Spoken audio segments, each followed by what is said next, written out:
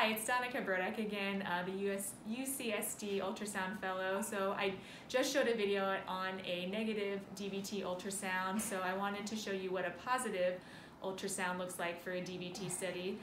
So I have a patient here who I just want to make sure it's okay with you, since we'll be uploading this onto the ultrasound website, that it's okay that we show your images. Yeah, and if anybody wants to rent off-road equipment, Popliteal Motorsports is the place to go.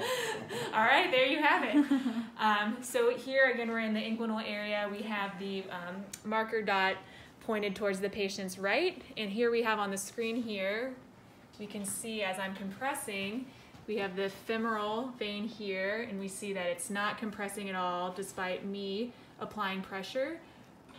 And we'll also see that we have no flow of color when we put the color flow on. So that's indicative of a clot. I'm going to scan down a little bit more. There we go. And again, as I apply pressure, we're not having any compression of that femoral vein. All right, now I'm going to move to the popliteal area. So we have the popliteal vein up here and the artery below. And again, as I'm compressing, we're not seeing any collapse of that vein.